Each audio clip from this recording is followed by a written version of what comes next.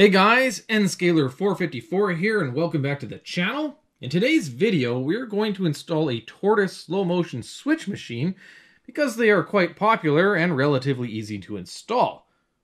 Of course, we have the switch machine motor, and I do recommend making sure this is centered for doing the installation. We have the little slider fulcrum, which does have a right way and wrong way to install this. You'll see the top has small little holes, whereas the bottom has larger holes because it's tapered. And this gets installed like this, and that becomes your fulcrum point for the wire when the motor is in its range of motion. Now, speaking of wire, the kit comes with some 025 3.5 inch long wire, and I suppose it's sufficient because it does come with the kit and I've used it and so far it seems okay. But I have read that some people prefer to go with thicker wire. In this case, this is 039 and you can see the difference in the thickness. Is it really necessary? I'm not so sure. But from what I can tell is basically the further the wire gets away from this fulcrum point, the thicker the wire you're going to need.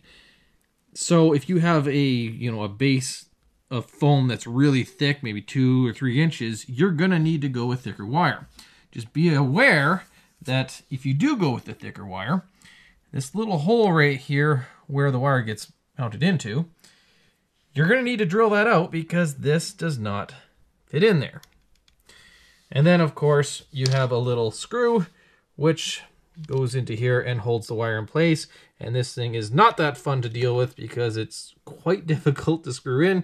You'll see that as this video progresses. Naturally, the kit comes with instructions and they're very handy as it shows you the wiring diagram. It also comes with this trick little template which you can photocopy, cut out and glue onto a piece of cardboard or plastic or whatever. And this is very useful when you are going to set up to mount the switch on the bottom of your layout. And one thing I recommend, get a ruler, draw a line across the entire card, like so. You'll have these lines like this. That's very handy, and I'll show you why later in this video. The instructions also include the template on how to bend the wire, and that's what we're going to do right now. What I like to do is just make a mark with a felt pen.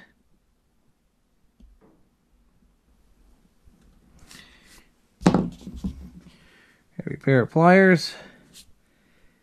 You can see where I made it, right there. And then, if you line it up, you can actually see where you are roughly. It looks pretty close, like that. Make your second point. Now, when you're doing the second marking, you have to make sure that the wire is 90 degrees to your pliers, like so, and nice and straight, like that. And then you can go ahead and make your bend. This one is not so pronounced. And let's see how that looks. Pretty good. Now I can install the wire. So we'll slide that up like there.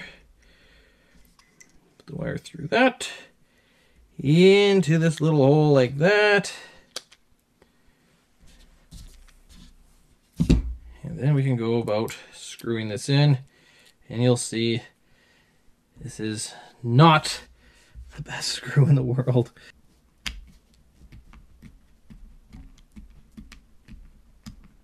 Ooh, this one might have gone in better than I've ever had this go. That's great. If you find that it's sticking on you, just use a pair of pliers and you can turn it like this and it won't put too much pressure on the motor itself. But that is ready to go. When you have the track in the exact position that you want, just take a felt pen and mark it. Then you can put it back in the exact same spot later on. Now for me, in this case, that also includes this piece of track right here. You need to make marks of where you're going to have your wire come through the bottom. Now ideally, you're going to want to do this with the spring removed on your turnout, which I forgot to do, but I can make do just fine. But this has to be centered. So the rail has to be in its centered position. That's important. Like so. And so we have a hole here, and we have a hole here. That one, that one. Okay. Now take a small drill bit, and we are going to drill down.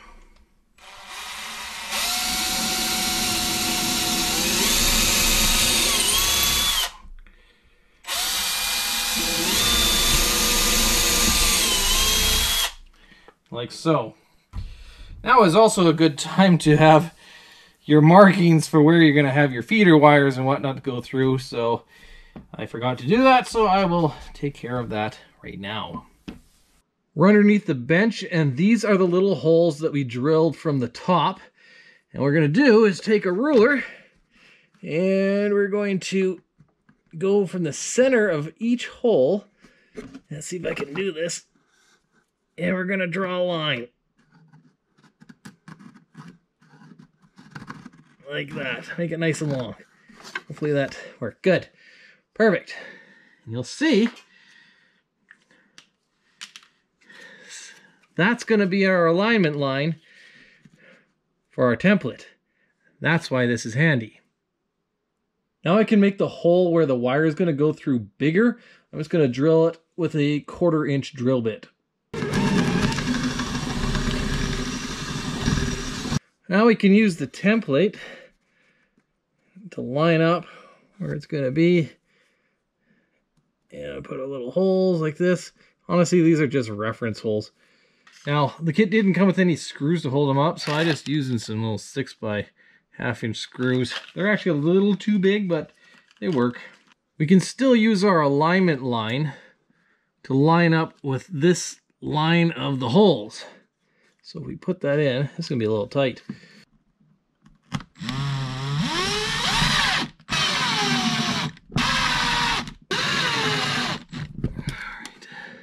I already made a video on how to wire the turnouts. If you'd like to watch that, I'll put a link in the description.